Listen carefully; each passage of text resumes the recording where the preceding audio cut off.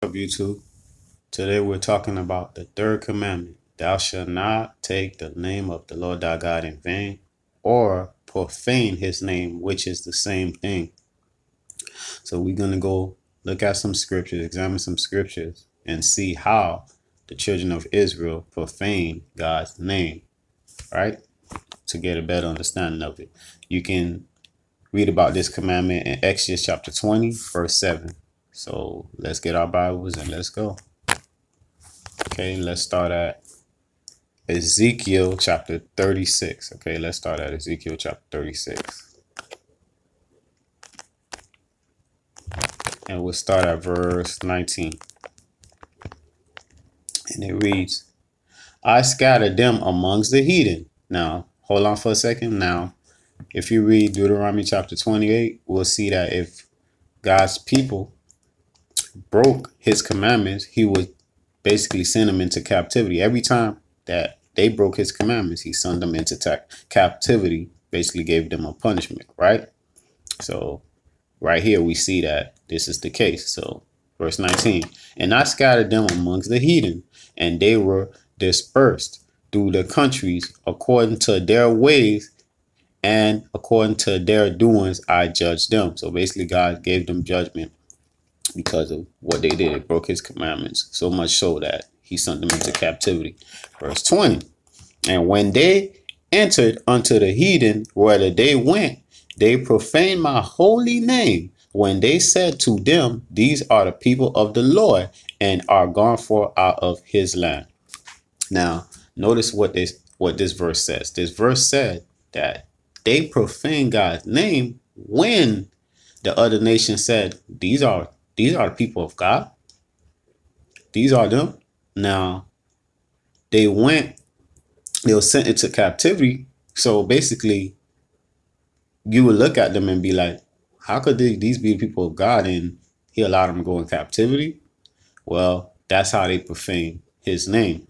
Basically, is as if your parent, your father, your mother, and your son or daughter went to a relative house or school and misbehave. When they're misbehaving, first thing a person thinks is, man, like, how are the parents raising this kid, right? So your kids are embarrassing you by their actions.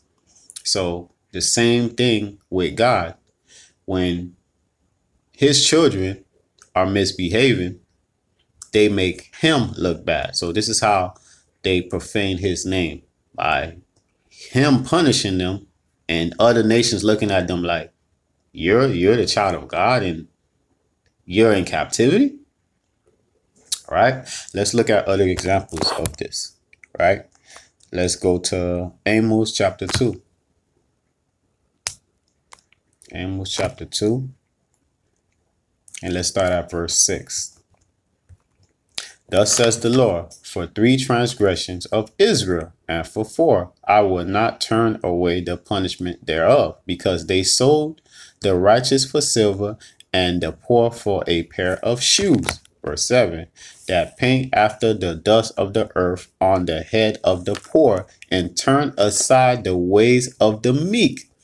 A man and his father will go in unto the same maid to profane my holy name.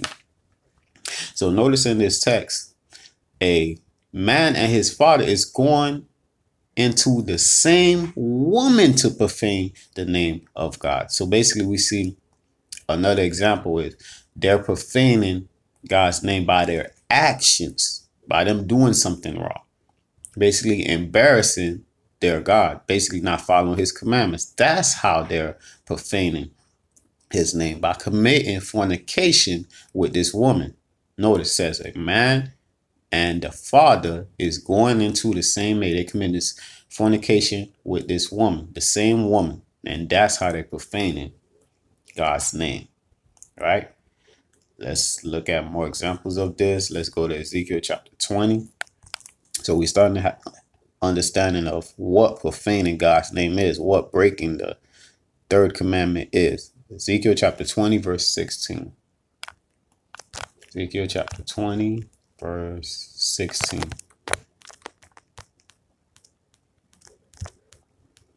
And it reads, because they despise my judgments, so they don't like his commandments, and walk not in my statutes, but polluted my Sabbaths, for their heart went after their idols. So we're going to skip to verse 22.